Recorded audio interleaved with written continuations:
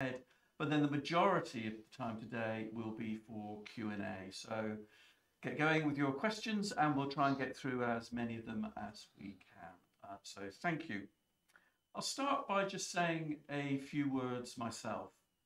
So very far away from the front line of NHS and social care, the bill, the Health and Social Care Bill, Health and Care Bill, has now become an act.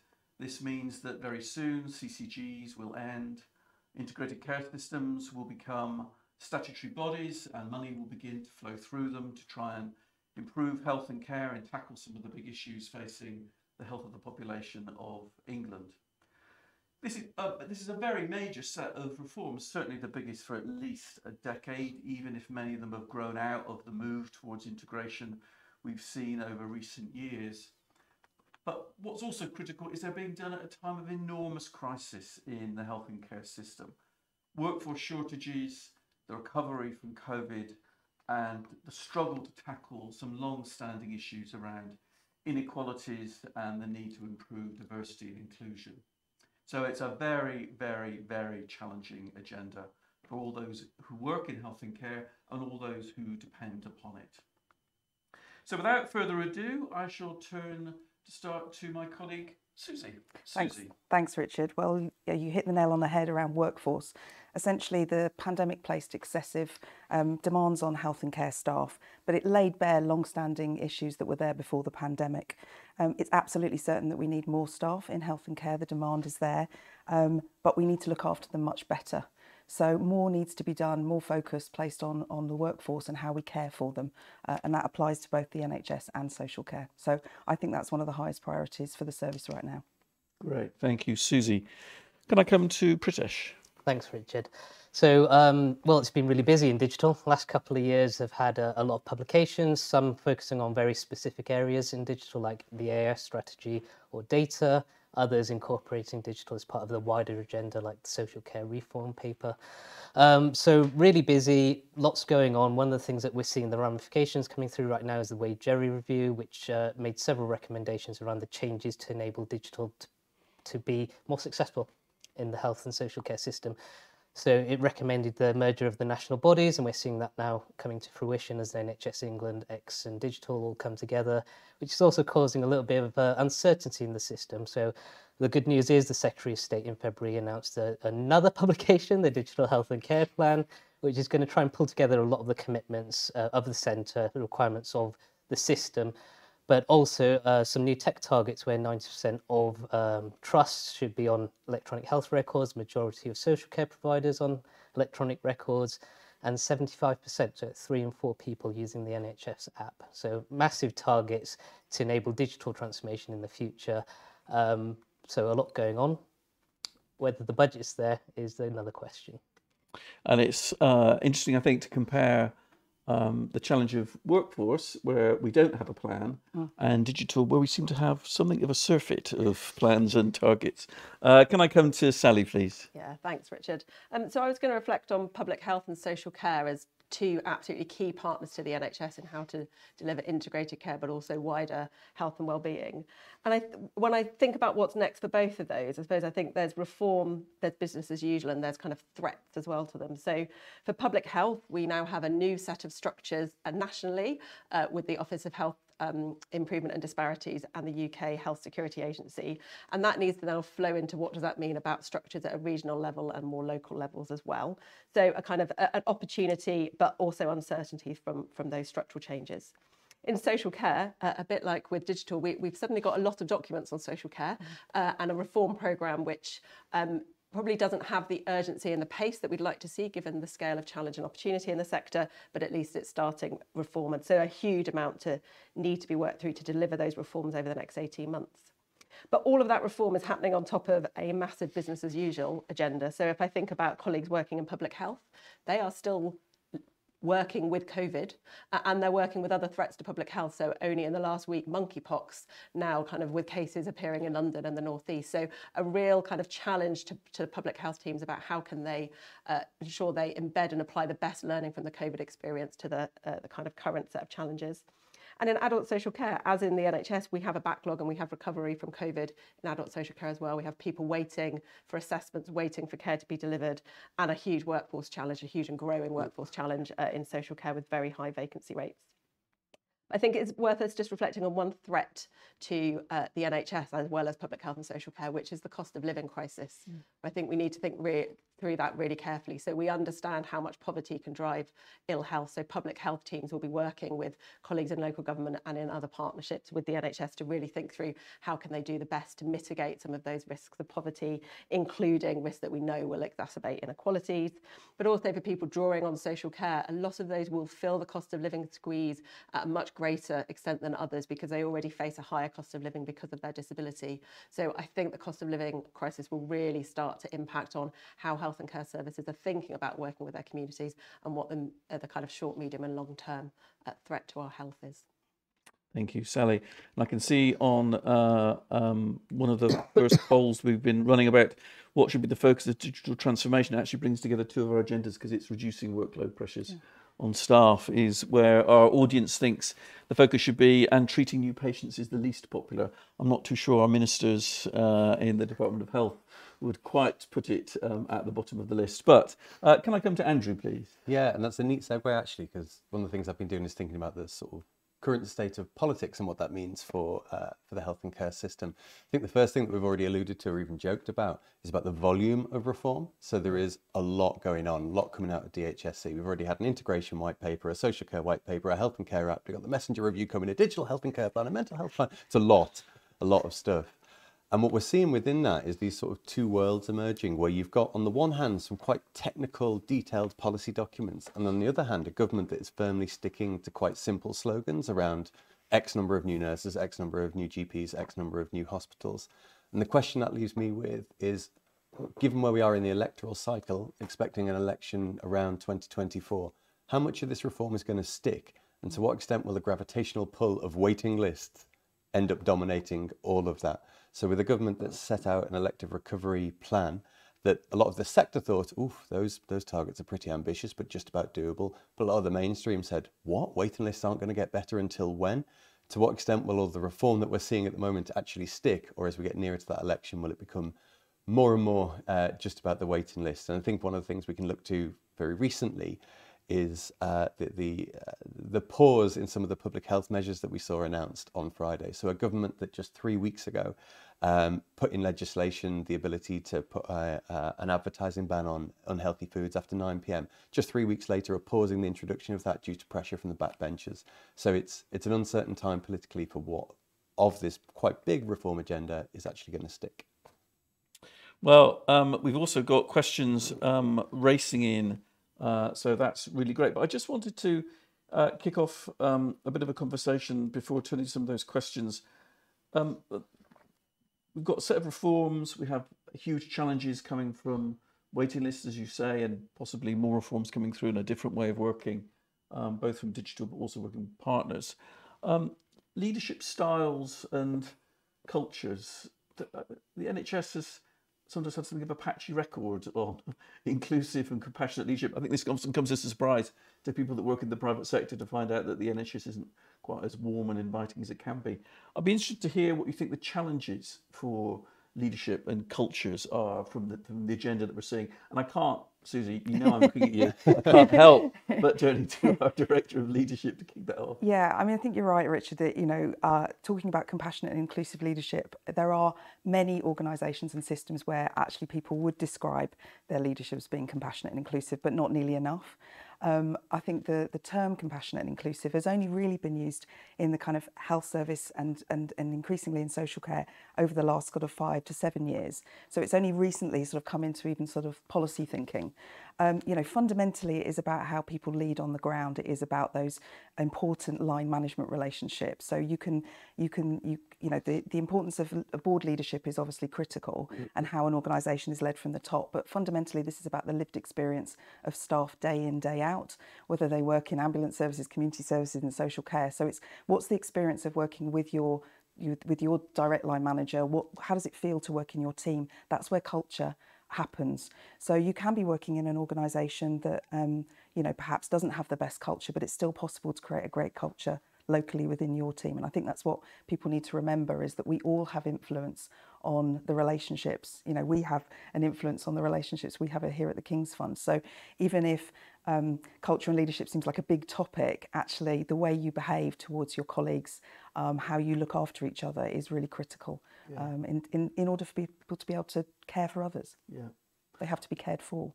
And the leadership question, particularly when it comes up with the NHS, sometimes leads us to trusts. But of course, what we're hoping in the future is that partners across health and care will come together.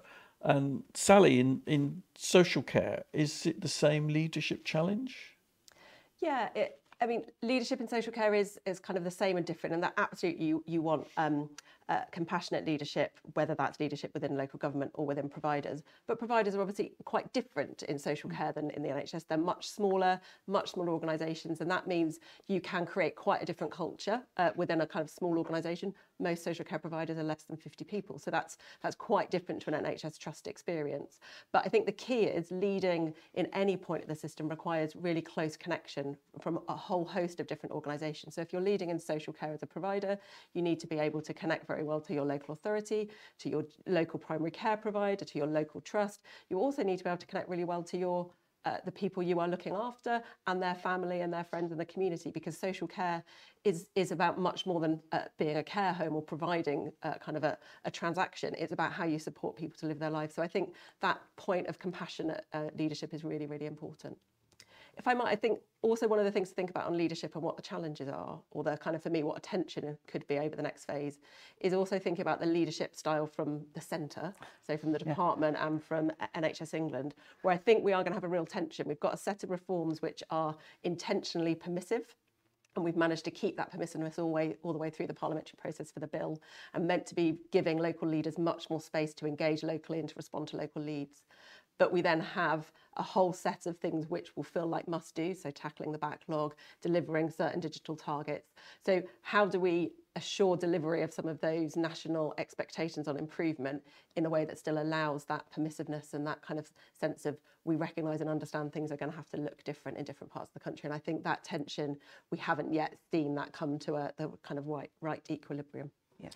And given the scale of the challenges we've been speaking about that run right across the system, one of the things that the past has often told us and that people ask for is that leaders, national and local, need to prioritise. That has always turned out to be a terrible job, to try and get the list down. So I'm going to warn you that I'm going to ask you all, if you could only have one, what would it be? And I'm going to start, Andrew, I'm afraid, with you. If you could carry through one key priority, what would it be?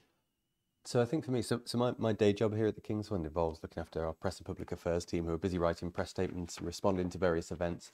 The common theme that we're always saying that seems to be at the heart of a lot of the problems and issues we're seeing is the chronic shortage of staff. And it feels like for a lot of the issues, you know, having more staff isn't going to fix things overnight, and it's not going to be an overnight job to get them more staff in there. That's, for me, would have to be the priority issue across the NHS and social care. And going back to what I was saying earlier with multiple government priorities, it's it's the one of those priorities where there are targets that the government set itself at the last election. They're written in the manifesto, but it is also the one that doesn't have the comprehensive plan sitting underneath it. We're still waiting for that workforce strategy that we're told is going to be developed by NHS England at some point, the Secretary of State has said. But for me, that would be that's the one that seems to be at the heart of a lot of this. There's not much you can do if you haven't got the staff to help fix it. I have to shamelessly agree with Andrew on this one. I'm afraid it's workforce. Yeah. Fundamentally, we need to have a proper plan, a workforce plan that people understand how many of the variety of people that work across health and care do we need and by when, and an ability to actually be honest about that plan with local communities. So people are very concerned at the moment about waiting lists, but if we were honest about actually what the trajectories are and actually how long it will take to get the staff in order to be able to deliver, I think we can have a better conversation with communities then. But you have to do it by having the data. Yeah. So we need a funded workforce plan for both health and social care. I'll give Sally and Patricia the chance to disagree if they wish to. How can you disagree? No, I completely agree. Workforce, even when it comes to digital, workforce is absolutely essential. Perhaps maybe my second one would be, how do we reconfigure to enable patient experts to to overcome some of the bottlenecks in our workforce, because we can't always rely on the workforce always being there. It's always been a challenge. Digital enables you to change some of the dynamics and bring patients into a different level. Great. So I absolutely do agree, but it's a bit boring if we all agree. So I agree, but here's an alternative. So one way to think about what the priority is right now is we have a set of reforms which are meant to be about the NHS becoming something different to what it's been before, a different type of partner, engaging with its communities in a different kind of way. So actually, I wonder if the priority is to make sure we give time and attention to ensuring the reforms do deliver the difference. And this isn't just ICS has become very large CCGs and still don't understand how to really connect to communities, still aren't working with voluntary sector or local government partners in a different way. So I suppose for me, the priority is let's allow what was deliberately going to be different about this to kind of time to embed and flourish. Yeah. But we do need all of the extra stuff. With risk of coming up with a long list if I keep on letting people talk. So let's turn, thanks for that. Let me turn to some of the questions that are coming through, and I'll start by doing the easy thing, which is picking the overwhelming leader in the questions. Pritesh, I will be coming to you. So digital solutions, virtual wards, virtual apps. You've spoken about some of the policy measures that are coming forward, but obviously people are concerned it could lead to a new form of inequality, either people with poor broadband, with access difficulties. How do we deal with these? Fantastic question, Richard. Obviously, there's no simple answer, but there are parts of this healthcare system, social care, charities, the local government, all doing really amazing things in trying to overcome some of these traditional barriers. So around data, devices, and digital skills are the main kind of barriers or that can widen exclusion. And so what we've seen that seems to be working is providing people with devices, having data banks that allow access to data to be able to connect to the system, and also then supporting people. So it's not just about the devices, it's having the community of people around you that can help you overcome some of the digital skills gaps that may in existence. But I also want to add, it's not just about digital exclusion. There's also an aspect that we tend to overlook, which is how can digital do better than traditional care? And how can digital help to overcome some of the time barriers that people might have, or the travel issues that people might have, and so widen access to healthcare in ways that maybe have not been appropriate before. Brilliant. Did any others want to come in about the issue of digital and exclusion? The only thing I think I would add is that we forget that traditional services really struggled to provide good access to significant parts of the population. So it's not that exclusion through access is an invention of digital. It's a different set of challenges, but it isn't that the old way worked best. And we've done recent work with people who experience rough sleeping, people who are homeless, and again, you can see very, very deep access difficulties into traditional services in those areas. I think that's absolutely right. And what will end up happening, there's a different set of exclusion issues with digital delivery than there is with face-to-face delivery. And what we need is the health and care system to be trying to minimise and mitigate both types of exclusion. And both types of delivery are important and are valuable for different types of patients for different needs. So this isn't an either or, it's a how do you blend both together in a way that makes sure communities and population groups aren't being excluded from either or both. Yeah, and it's having those conversations about inequalities from the outset, building it into the conversation around digital, rather than it being an unintended consequence of a digital innovation. Yeah. Great.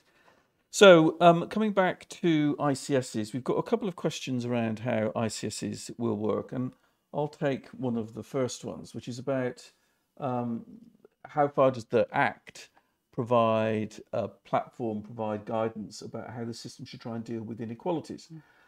And the answer is it doesn't in that sense. What it does do is place inequalities right at the top of the objectives for health and social care in a way that it's not been before. So I think that is a positive move. There's talk about the triple aim. The triple aim is to provide good quality care, to improve outcomes of the population, and to do so efficiently, to be good stewards of the public pound. And inequalities now sits very explicitly in those as well. So it's absolutely appropriate for boards of trusts for general practices, for all parts of the system to think about inequalities in the same way as they do about other objectives.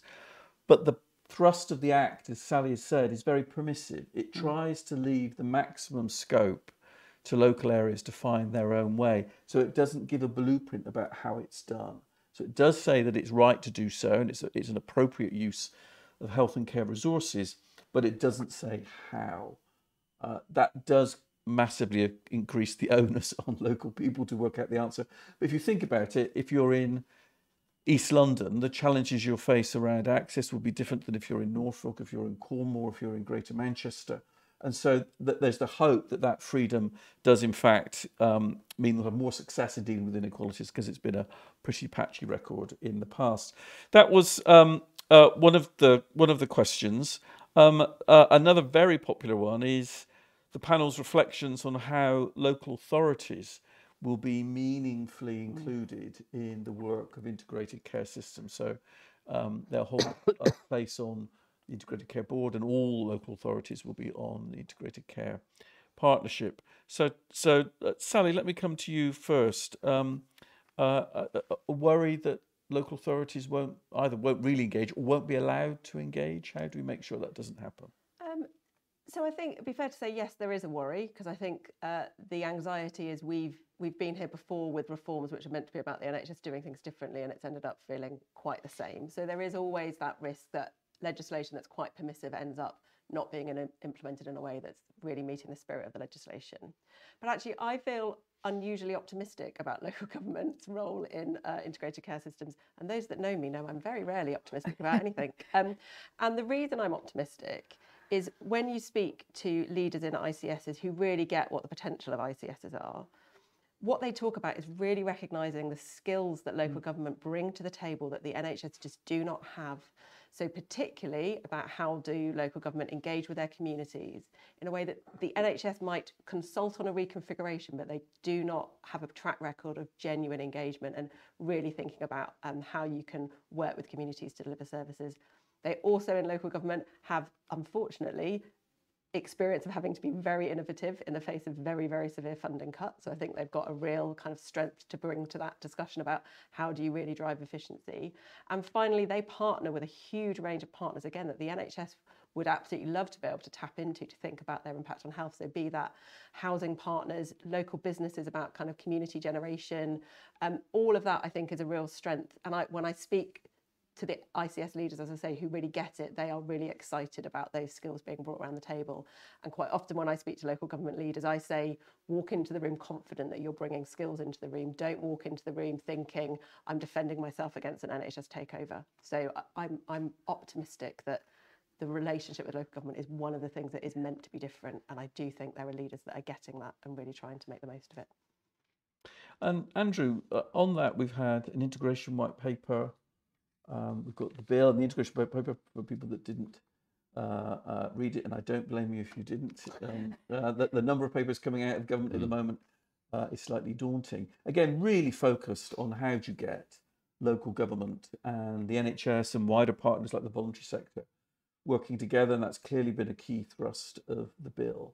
How far do you think this is at risk from what you spoke before about the sheer anxiety about the backlog, a very traditional waiting list backlog that is beginning to focus the minds, I think, for many in the NHS and possibly in the minds of politicians too? So I think, like a few people have said already, the Act sort of explains what the system looks like down to an ICS level and says, and below that you go figure it. Like it's whatever works for you, and there's a logic to that in the way that you've just articulated, Richard, because different areas are facing different challenges, so that makes sense. But as with the sort of classic issue of localism or centralisation, is that means things might be a little bit patchy and it might be different in different areas. So there's a lot for, in many ways that's a good thing, because people didn't want a top-down reorganisation that says exactly how it should be done in every single area. But it does mean that a lot rests on the relationships and the dynamics and the will, I suppose, as well, of each area locally. And I think another thing, going back to something that was said earlier, that'll be interesting to see how it pans out, is can national leaders at the centre stop themselves from going in and trying to direct some of what goes on locally. So when it does come to things like waiting lists, where you do have a Secretary of State that has now greater power over the NHS thanks to the Act, are they going to be able to stop themselves from directing those local areas that are meant to be permissive, where they're meant to be able to come up with their own solutions for what works for their community? So time will tell, but it'll involve some restraint on their part, I think. Richard, perhaps I could also add just on the national, I think it's also important that we see national organisations collaborating and integrating in the way that they do work. Otherwise, if everything just goes down through NHS England just to NHS organisations, that those national organisations will not be living the spirit of the Act. Well, we focus particularly on the relationship between the NHS and local government. But of course, the hope of ICS and indeed the corporation at other levels that it includes more than just the NHS and local government, but particularly the voluntary sector. But also, as we know, a lot of the things that really drive inequalities arise from things that go on in wider society. Sally, you've mentioned the cost of living crisis, which is going to push a lot of people into poverty. Housing is also well known as one of the key drivers of health. It's one of the clearest links. So we try and need to get this partnership to work on a larger footprint and with a bigger community than just different parts of the public sector coming together. And so Susie, I'm going to come to you again. How do we try and ensure that ICSs genuinely do integrate with not only with their partners in local government, but with housing associations, sometimes with the legal system, law and order, because that's a real leadership challenge. Because you're dealing with people with such different cultures, not least between local government and the NHS, but with the voluntary sector, and now with these other bodies with very different objectives or core objectives, even if health usually sits as one of them. I mean, as you've just outlined, Richard, a huge number of stakeholders in those local communities with which the ICS leadership need to engage, and that's quite a tall order. Some of those relationships will exist already, so I think we need to remember we're not starting from a blank sheet, but where some of those relationships exist, they may not be the most positive of relationships either. So there is something around the clarity of the kind of what's the task we're all working on, what are we all focused on trying to do together, we can do better together. Recognising the contribution of each of those different parts of the local place, the local community. It's definitely important, I think, that as the integrated care systems come together, that their organisational development in terms of the way they work with partners is very much from the outset seen as a collaboration, that actually they're inviting the views and perspectives of those multiple partners and that they don't go off in isolation and work out how they're going to do it and then try and engage. It's from the outset to be as open as possible, and that's quite countercultural and maybe quite difficult for some of the statutory organisations to work in that way. I don't underestimate the task of the integrated care boards. I think they have a huge dilemma because they've got to run and deliver services now as well as change the way they work. But I think if they can be much more in listening mode than speaking mode, if they can spend proper time out in the communities and see the value of what the voluntary community sector is doing, what those other partners are doing, I think there's a real chance. And like Sally, I think I'm optimistic about the possibility of collaboration really being really bringing the right outcomes. Yeah, Andrew, I think. And I think the other thing, so the King's Fund are doing some work, a project called Healthy Communities Together, where we're working with different sites around England, trying to help and support local authority, voluntary sector, NHS to work better together. And we've got a sort of learning report coming out from that in the next couple of weeks. But one of the main things that I'm hearing from the team working on that is that you don't just set up the partnership and then it's done. It takes constant work, constant effort. Partnering is an ongoing process, not just about strictures. And I think when thinking about the voluntary sector in particular, you know, with the NHS and local authorities, there's an architecture there, a structure, whereas for some of the voluntary and community and social enterprise organisations that are doing really valuable stuff to do with health at the local level, they're small outfits, don't have that same infrastructure around them, and so that needs different ways of working to build and maintain that trust going forward. So it's not a sort of one-off, how do we set up the board? No. It's that ongoing partnership work. Yeah, absolutely. It's relationships need working at all the time. They're never static. So you're absolutely right, Andrew. That has to be paid attention to. And also the NHS and social care and some of the statutory organisations need to be open to the way that other organisations do things. And actually, the learning works both ways. Yeah. And so a journey, I think, and we've seen from some of the work the fund has done, that it's not something that happens instantly. This is not the thing of quick results. It's something that needs investment and persistence over time to deliver and get to work as people develop those relationships. I'm going to take a slightly more difficult question, quite deliberately. The panel won't know, but there's also a poll on how far RCSs might make a difference. I think the biggest group were don't know, but followed by yes, and then the no's. That may seem like a very modest response, but I think if you'd asked that after 2012, it would have been cripplingly no, a few don't sure's, and not many yeses. So as far as large-scale reform of the NHS goes, I think it's judging by the difficulties of the past. But we've spoken a lot about permissiveness.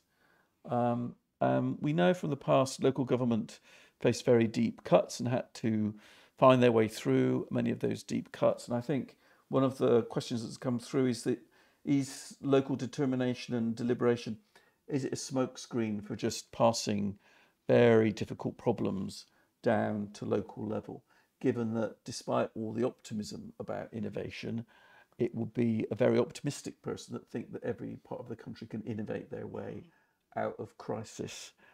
So I don't say that's the cynical view, but let's face it, that's also quite a practical view of what's happened to some parts of the service over the last years. Sally, let me start with you. What would your response be? Thanks for sending the difficult question, Richard. So what would my response be? I think it's an absolutely great question, and it is clearly a risk that this is about a kind of a government trying to say, we gave the NHS what it said it wanted. It said it wanted these reforms. We've given it its money, and it's not being able to deliver. So there is definitely a view which could say this is about trying to shift blame.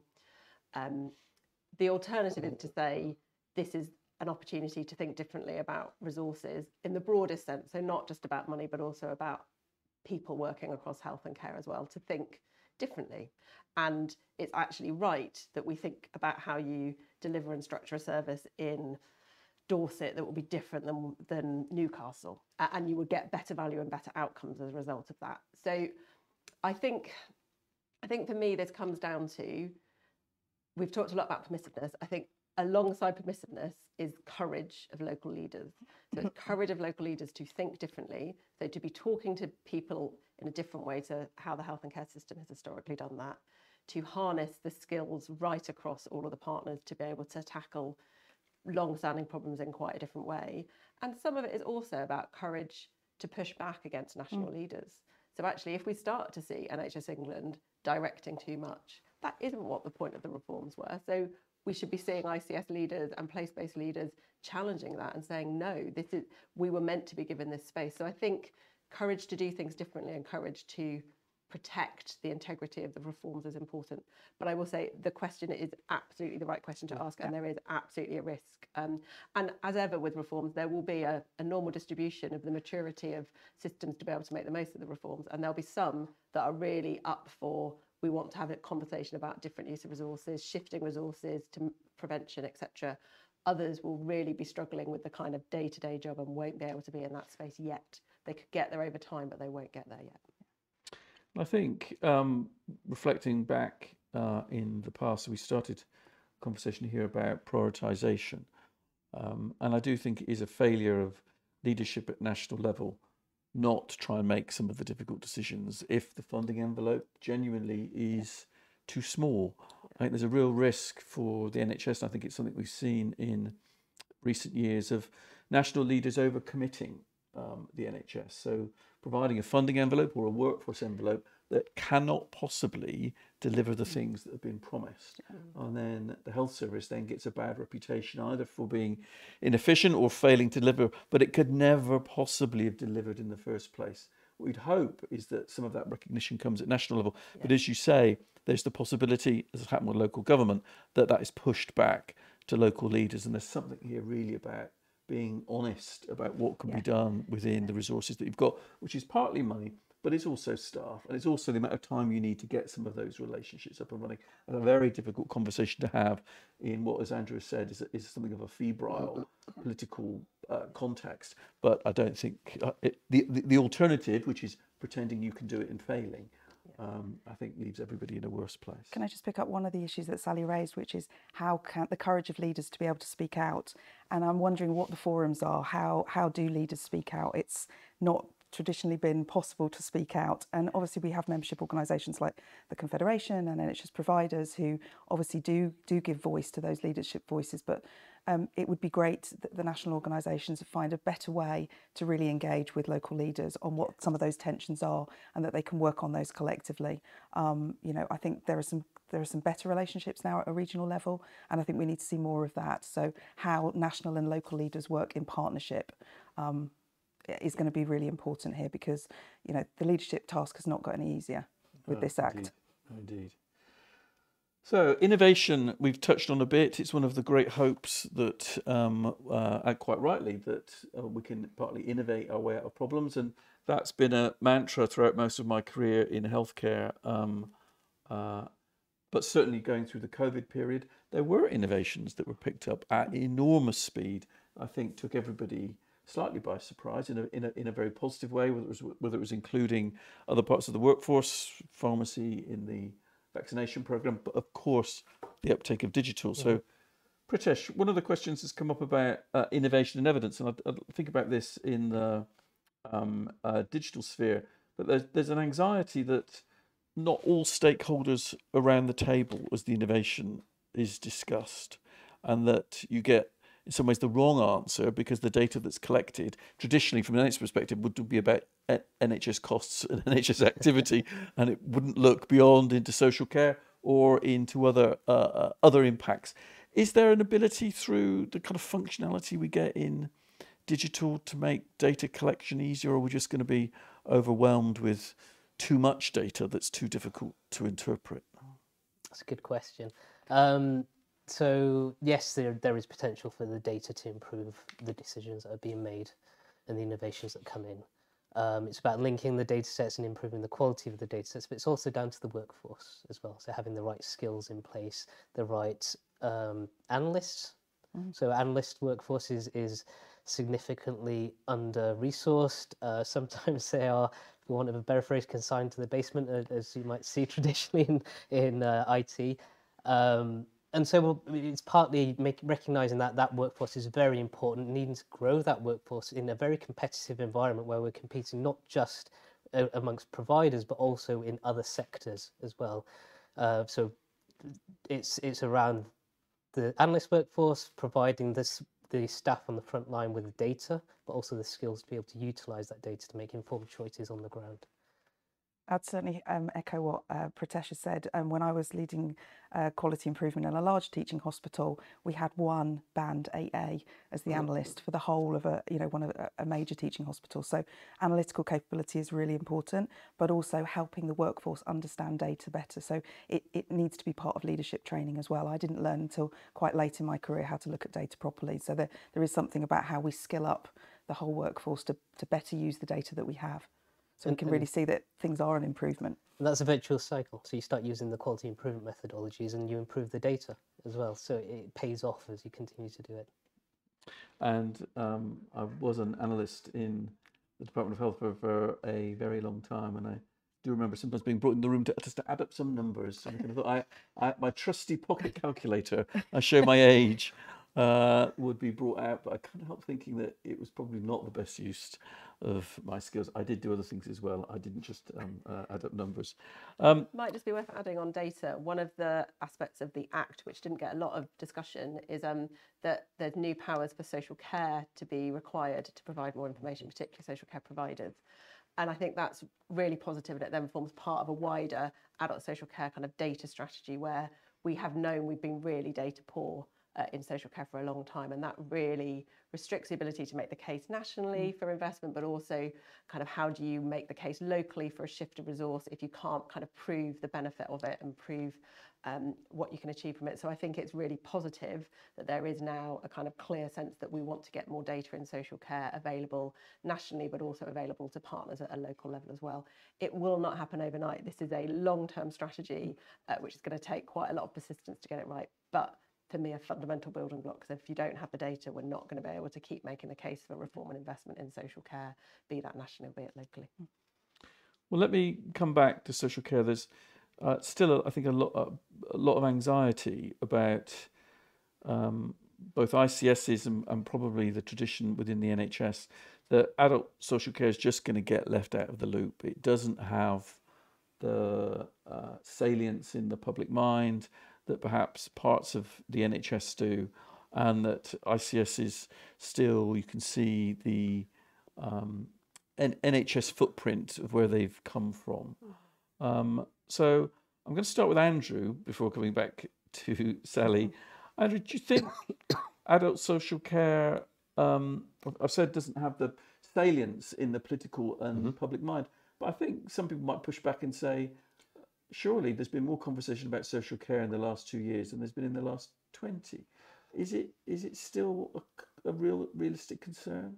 So in a way, I kind of feel like both things are true. I said at the start of the event about these sort of two worlds of sort of technical detail, but then political slogans. And when you look at social care, looking back to the Conservative Party manifesto back in 2019 before the election, it wasn't about wholesale reform. It was about making sure that people don't have to sell their home to fund their care. And we hear this, or heard many times this line about fixing social care, but there isn't.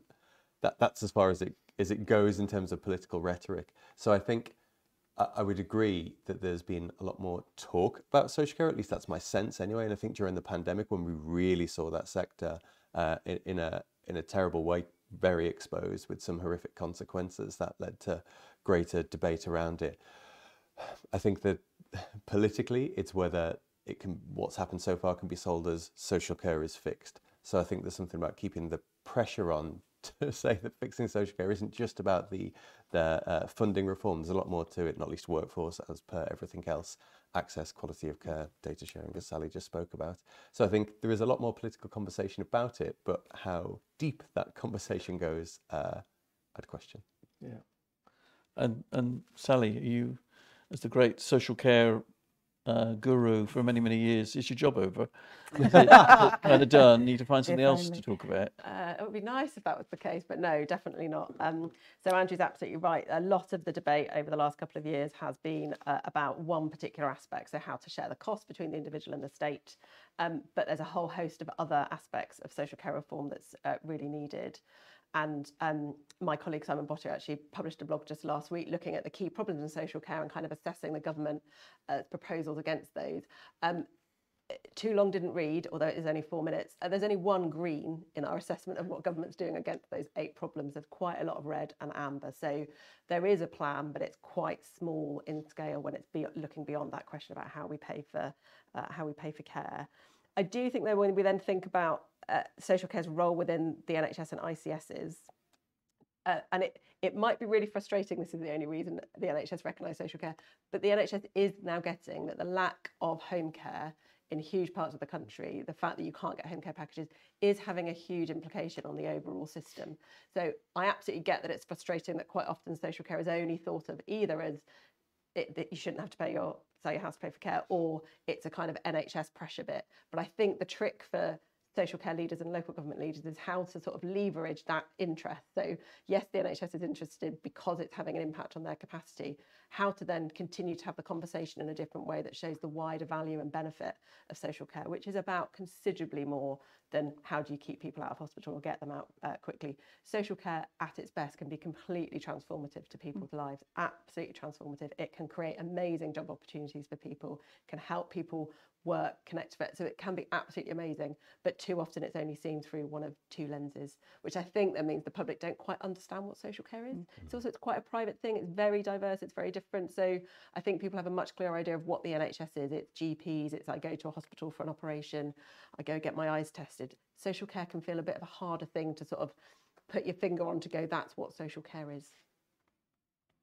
Great. And I do reflect in the Act that more powers were taken to be able to collect data in social care. One of the challenges that exists across social care, but also I think in general practice too, is sheer availability of data in the secondary care, and the fact that we can record waiting lists with great detail, and there's a super Thursday every month as all the data gets released. But these other areas that are equally important just don't have that immediacy of data, and I think some of the changes in the Act that will extend government powers to collect data in social care may help there as well. As an example, waiting times for social care assessment and service delivery, the only reason we know that is the Associative Directors of Adult Social Services do occasional surveys on that. Now, if you compare that to the monster of machine, which is routine data collection in the acute sector, it's so different, and that just means that we're really at a disadvantage in being able to describe what's happening. Yeah. And I suppose with that, there's going back to the sort of politics of it. We've got the health and care levy that all of us are now paying through extra national insurance contributions. The idea of that was that initially money being funneled to the NHS to bring down the elective care backlog, and then more of it will be moving over to social care. When you then look at the targets that the government have set itself for reducing the elective care backlog, it's not going to happen anytime soon. So what's the political pressure going to be at that point where that money was meant to be shifted over to social care, a sector where you can't as easily see the very real and problems that are happening? So there's a big political question there coming down the tracks. Yeah. And let me come back to workforce, because the again, many questions coming around the workforce, and I think one of the most popular ones is such a key issue. We don't seem to be able to address retention of staff and focus continually on just getting more people in that then leave so quickly. I mean, Susie, why aren't we doing more to try and keep people in the workplace, and why do they leave? Do we know? I think we know some of the reasons people leave, but I'm not sure we spend enough time really understanding that fully. In terms of kind of why people leave, one of the things we really need to make sure is both health and social carers are more flexible, supportive employers, so that actually people can work the hours and work the way that they want to. Traditionally, the NHS has not been particularly flexible, so there's a lot we've learned, I think, in the last couple of years during the pandemic about how do you give people flexibility whilst the service is under pressure. I was talking earlier about the importance of that kind of local team culture, the environment in which you come into every day, how it feels to work in your team, how it feels to work in your organisation, even if you're under a lot of pressure in terms of delivery of care. If you're working in a team that's supportive, where you've got a good line manager and actually you are able to work the hours, and you've got people that actually care about you, you are able to kind of manage that workload. It's not ideal, because inevitably we need more staff in health and care, but it does really come down to your experience of working in the organisation. So better culture, kind of good leadership, a leader who actually listens to their staff and involves their staff in decision making. Those are really fundamental kind of basics, meeting people's core needs at work, that I think we could really pay more attention to. And then I think over time, we were talking about the possibility of people working both across health and social care. I think there's more we can do to kind of integrate the workforce, how we give people opportunity development. And we haven't touched on inequalities and discrimination in the NHS and social care.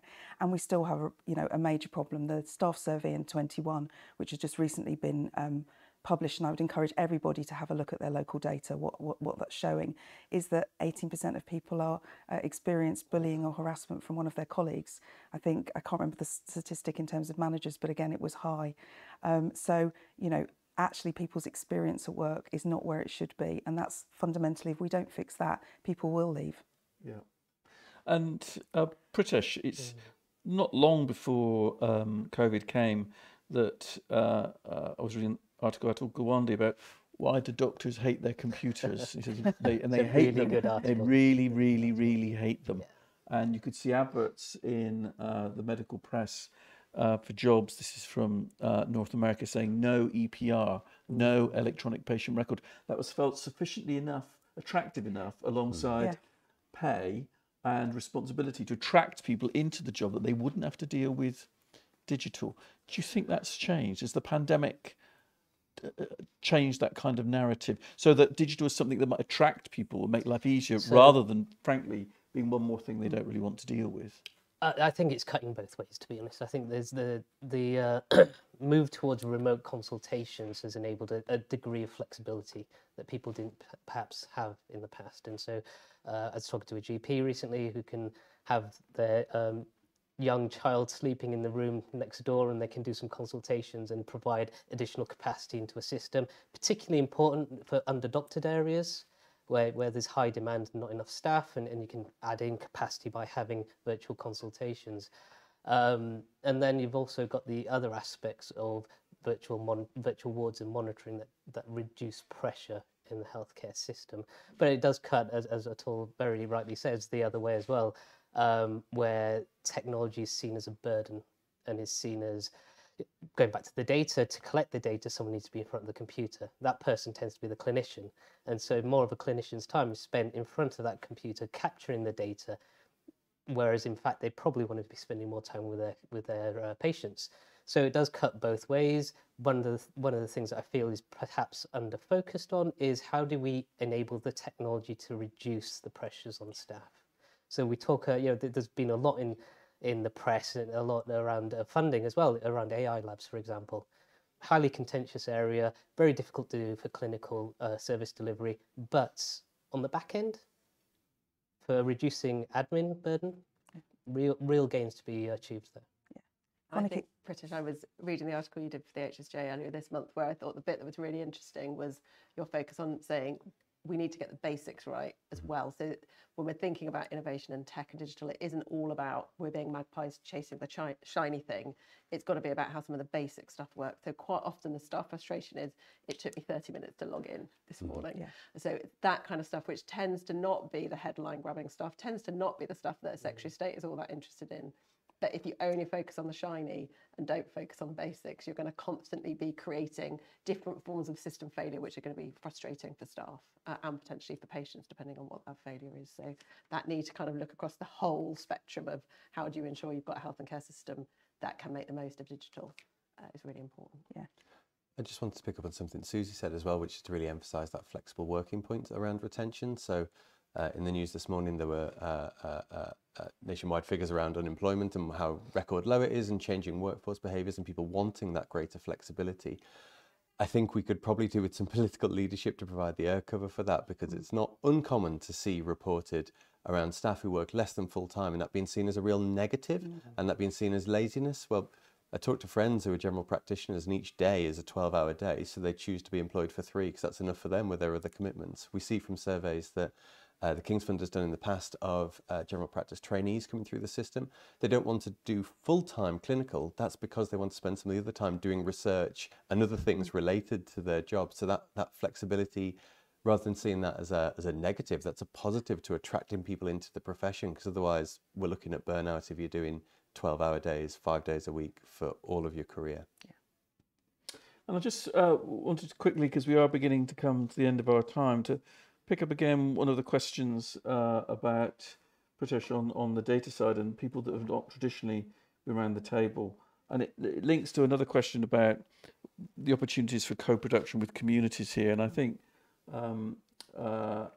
we slightly interpreted the question as how do you collect more data about people that have previously not been around the table. But I think one of the things we saw from COVID was if you really want to reach people that have not been reached before, you need to do something different. Trying to do the same thing with the same people isn't going to work, and hasn't worked in the past. And that's where that co-production strength, I think we saw in real life in COVID, about how you try to reach people to raise some of the vaccination rates and make accessibility to the vaccine easier. So again, although probably not going to put this onto the panel, that issue about working with those communities again sits in here. It's a challenge for leaders to do it. It's an area where the voluntary sector may again be able to help. It's an area in some cases that local government could help too, but in so many of the cases, the NHS phrase of non-compliance, or won't patients please do what I've told them to do, it's not the dialogue to have, and it hasn't worked, so there needs to be a different way of doing it. As we're coming up to the last few minutes, I'm going to ask the panel about their optimism for the future. That's also been a poll to see what you think about the next couple of years. But I didn't want to lose just one other thought. We haven't answered many questions about general practice. There have been some here, but they've not floated quite so much to the top. But one that did come up was about money for general practice to help them work with the community, to help them work with secondary care. I do think this is an incredibly important point. We remember that trusts are great big organisations with tens of thousands of employees and directors, boards, forgetting that often, like social care, general practices are often quite small. They don't have the depth of resource. And so although there may be great examples of best practice, there may be great examples of innovation that they can do, it's not easy for them to develop the improvement backbone that you can see in other parts of the service. And often national bodies have been reluctant to provide it on the grounds that they're not NHS bodies, they're private organisations. I think one of the things we do need to think about for the future is how do you help general practice, how do you help social care providers, how do you help sometimes the voluntary sector to make the changes. Just having a good idea isn't enough. You need to know how to do it. It's about implementation. So I think whether it's money or whether it's staff, we did used to be able to do this, by the way, rather better in general practice in the days of PCTs. There were improvement teams. So it's not something that we can't do, but we need to come back to that again. So that's on general practice. So very, very quickly, on a scale to 1 to 5, 1 is very pessimistic, 5 is optimistic. And I'm not going to tell you what the poll says. I'm going to tell you at the end. So 1 to 5, 1 being bad, 5 being very good. Sally, where are you on the scale? I'm 2, bordering on 1. Do you want reasons? No, Okay. thank you. Because then you'll all have to give reasons, and we're too close to the time. Pritesh. Similar, I'm on 2. I hope you can't see the screen. Susie. I'm 3 going down to 2. I'm glad to hear the leadership side retains a greater degree of optimism. More optimism because there's some amazingly talented people throughout the service, and I do have confidence that they'll do everything within their power to make the changes. And Andrew. I'm landing on a 3, and because I'm last time, I'm going to explain briefly why, which is because although the British Social Attitude Survey that we in the Nuffield Trust analysed did show that satisfaction with the NHS at a 25-year low, it's quite pessimistic, it did also show that the support for the model and the principles of the NHS is absolutely there. And I think the will is out there in the system. There are pockets of good, and that's what makes me feel a little bit more optimistic. And as I'm acting as chair, I can cheat completely by saying I'd give it a low 2 for the next year or two, but a pretty solid 4, partly for what you say, Andrew, that the faith in the founding principles are as strong as they ever were. And I think we know where the problems are around workforce. The NHS has sorted waiting times before, don't forget that. We have been here before, and the NHS got out of it. And I think the opportunities from working with the voluntary sector, with local government, hold out a more optimistic future. So I cheated by giving 2 answers. And our audience, 44% at 2 and 32% at 3. So there are 2 bordering on a 3, and then 1 is the very pessimistic, but it's actually quite some way behind. So those 2 between them take nearly 80% of the vote. So let me draw this to a close. Thank you both to all the panel and to all of you for joining us and all the questions I've been seeing coming through. I'm sorry I couldn't get through them all. I tried to pick a mix of both the most popular and some of the ones that picked out some challenging issues. We'd love to hear what you thought of today's event, so don't forget to fill in the feedback survey by clicking on the feedback icon on the left-hand taskbar. And if you missed anything or would like to share with colleagues, the event will be available to watch on demand until the 14th of June. And we hope to see you at another King's Fund event in the near future. Thank you very much and goodbye.